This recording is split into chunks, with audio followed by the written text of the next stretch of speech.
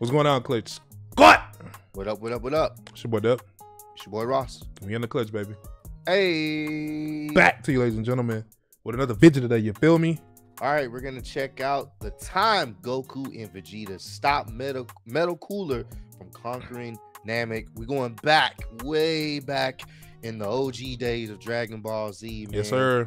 Especially when they start getting into their movie bags, even though a lot of the movies weren't even canon to the storyline, it was still enjoyable to watch. So we're gonna check this out. Some raging for 5 minutes. Of course, we would love to check that out, man. And I ain't gonna hold you. I've been catching up on all of the old Dragon Ball Z episodes that I did miss. And I've been just going through them, breezing every now and then, and watching them, man. So, love the storyline. Childhood favorite, man. You already know what time it is, so can't go wrong with some Dragon Ball Z. So about to get into this mug. Run the like, subscribe, let go. Oh, code name Super. Shout out to the homie, bro. He done started a wave of videos of this kind. So a lot of people doing the same things like him. So shout out to the homie, man. Show him some love. For sure, let's do it. Yeah. Now we really got to talk about Cooler's return. He has me weak. Bro got cooked in the first movie and came back to be a Decepticon with shadow clones, basically Ultron. And the thing about that is, now if you get cooked, you got nobody to blame because it's a whole bunch of yous. You're really just gonna have to take your L's and say GG's and walk off.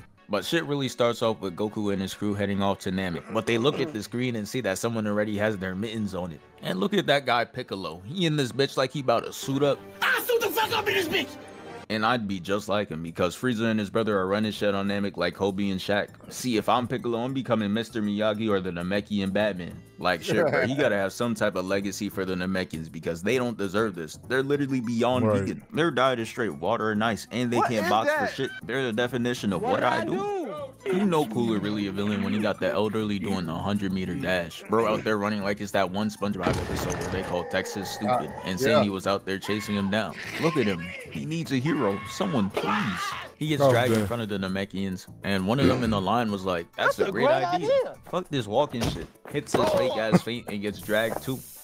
So after watching his people get cooked, Piccolo's twin said, nah, fuck that. Takes the handcuffs with no chains and breaks out of it. And look how Son hit the roll up the line. Yeah, with the pull up like that, he gotta be a part of Piccolo's immediate family. Shit was so clean, I almost believed he was about to do something. But nah, he flies over there and this bot catches him one-handed and he just tosses him down. His coldness was short-lived, now he in that Fortnite knock position. Someone get him a med kit. The bot's getting ready to thirst him, but right as he fires at him, Gohan pulls up and knocks the beam out the way, creating the smoke and getting him out of there. And this is when I knew there was going to be a bunch of IG flicks in this movie for Goku, because when the smoke clears, his ass is just standing there, staring. And honestly, it was so clean, not even Krillin could ruin the moment. Look at him, putting up the deuce when we know he's not going to put in pain.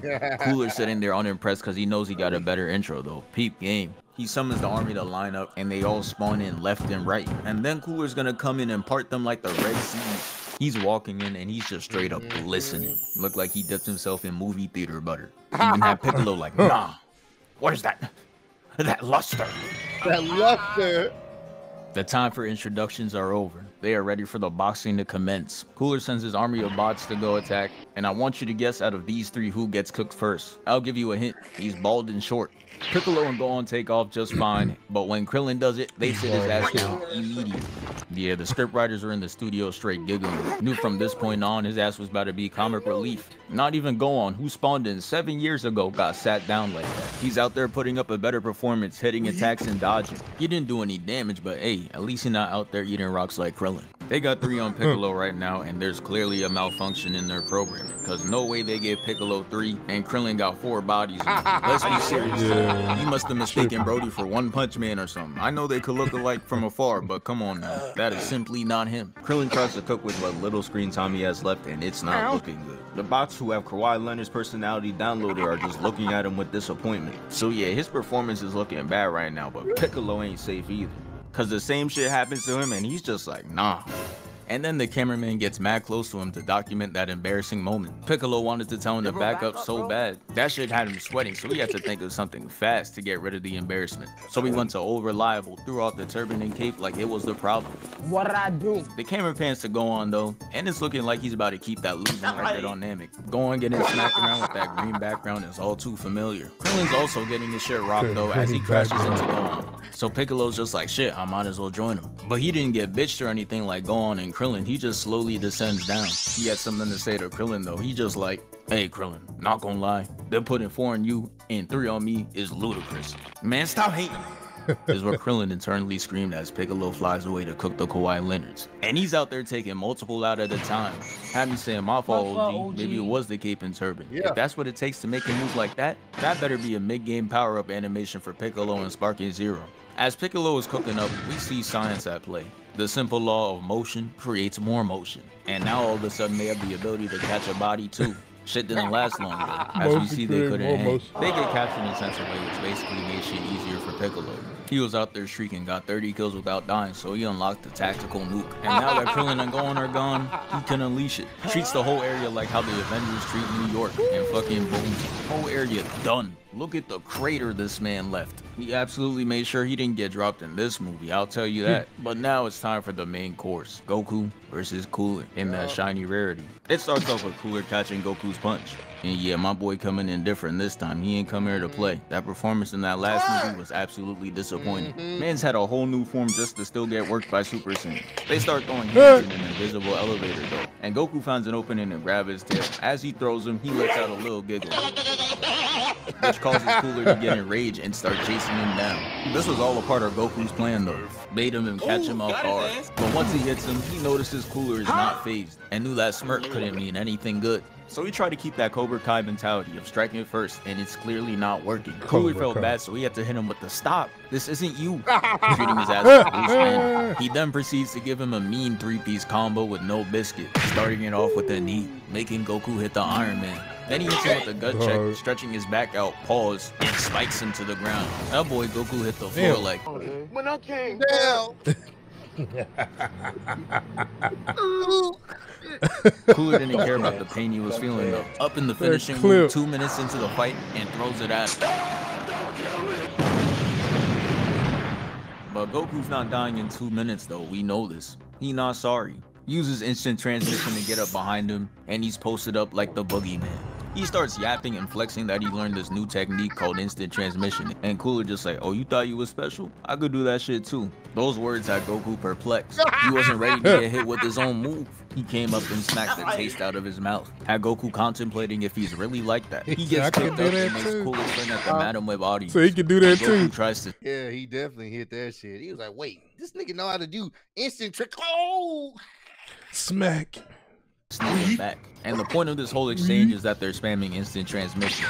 But shit just looks like normal Dragon Ball Z.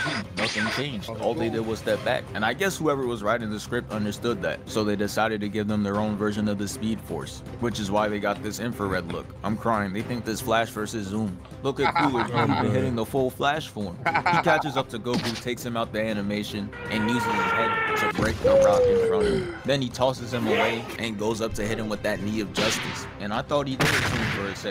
This frame had him looking crazy, but instead it was revealed that he caught that shit and uses it to reintroduce Super Saiyan. Even Cooler had to take a step back to admire the view. This gotta be some type of glazing. But now it's time for round 2, and I'm gonna be honest, when I watched this for the first time, I was fully expecting a 5th form Metal Cooler to show up, but they really just didn't do it. Hopped in that writer's room and said, nah, they're boxing though, and Goku gets a clean right in, but again, it was ineffective. Cooler then proceeds to kick him out the frame, and look at that form, bro. Yeah, not gonna lie, don't ever invite him to a kickball game. With a form like that, you launching that shit straight to orbit. Even me, a retired Hall of Fame kickball player at recess, can't compete with that. But yeah, Goku's flying off, and Cooler chases him down and kicks him again.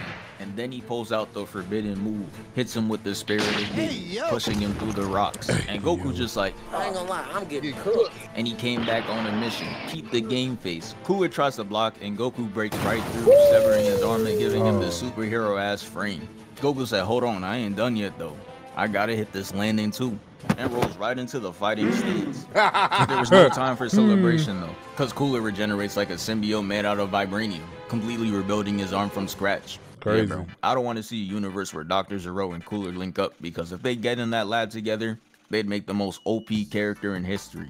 Might even surpass Boo in what bullshit it could do. The camera pans up and we see bro is just randomly glistening again, and that's another bad sign for Goku. Catches him off guard with the TP and aims right for the stomach. He started turning into SpongeBob as he flips him over and seasons him, grabbing his leg and tossing him away. Goku hits the smooth recovery though, holding onto that attack stance like it was gonna change the outcome. Yeah, that shit ended up being a slight inconvenience. Delayed Cooler's attack for 1 second, then he's just like but anywho, and gets the blast. Goku's clean with the blocks though, deflecting everything and getting right up in his grill. Goku did all that for nothing though, and starts to get choked out by Cooler. That boy Goku needed a hero. And thankfully Vegeta decided to get out the house in this movie because Goku would have been cooked. Came in and kicked the shit out of him, had his face looking crazy, and he got him leaning. But the hatred was at an all-time high for Vegeta here. This cool-ass intro was all we're gonna get from him. And you know what, bro? I've made my peace with that. Shit was basically over as soon as it started. Goes Super Saiyan, talks some shit, runs in, and gets bopped. Shit is like clockwork. That's crazy, dog. Did Vegeta like that, bro? All the time, bro. Nigga come in, talk shit, and get his ass beat, and then Goku has to save the day. That's crazy, man. Shit, they've been doing that for decades, bro.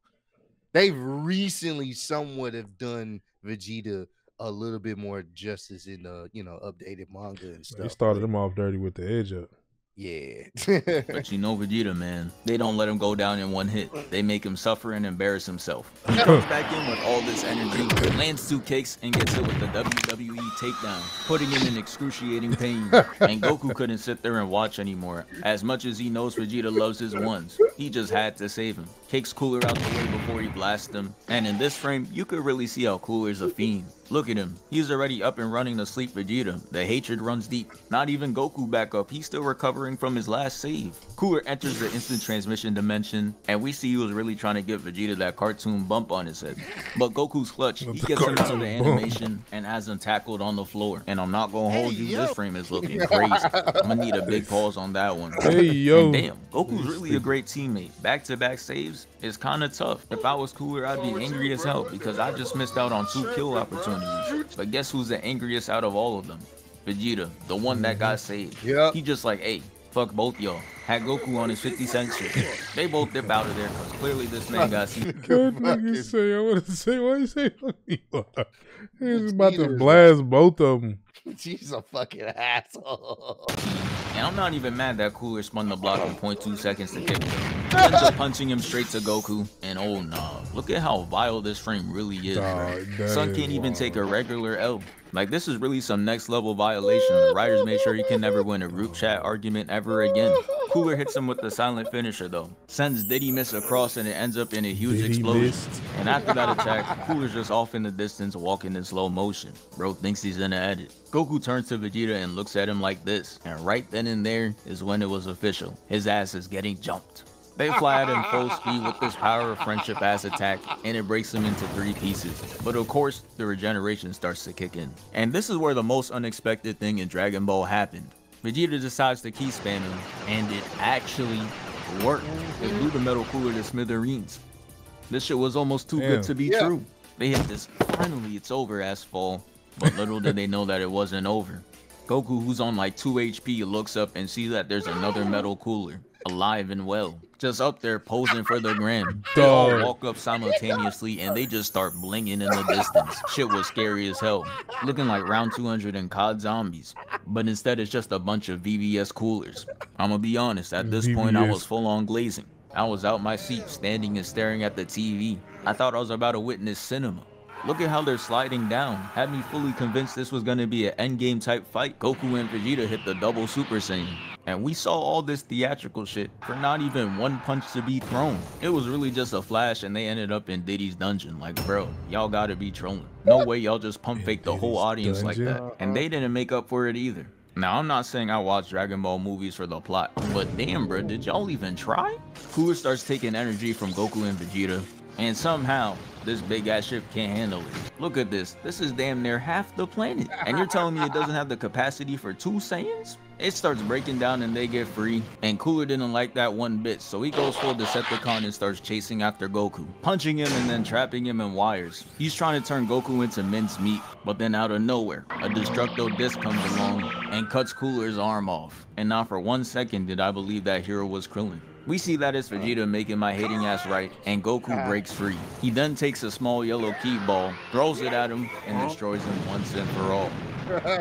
And yeah, that's the end of the video. Thank you for 494K. Yeah. We moving. That's how they ended, bro. That's wild, bro. Shout out to the homie for getting 490K, man. He probably half a mil now, but shout out to the homie. But that's crazy. That would have been hot. That's how that movie ended, bro. Well, so don't watch this one. Gotcha. Appreciate you, man. But hey, you already watched it pretty much. What did it? Hey, that's why I like these videos. I can get straight to the point. You know what I'm saying? I need the beginning, plot, middle, ending. Come on, that's what I need. That's it. But nah, appreciate y'all for joining. As usual, if y'all enjoyed it and want us to check out some more, make sure you run up the like, subscribe. Go check out the homie as well. The links to the original video is down below. So go show him some love. Go support him. Keep spreading love. Be love. Catch y'all on the next. Peace out. Already. The bitch from Houston. If you got a problem, then we got the solutions. And there's no illusion. I made this shit happen, I'm living life lucid. I'm switching my strategies. Now they hate on me cause I'm causing casualties. But why are they after me? Deep inside they know they can't handle half of me.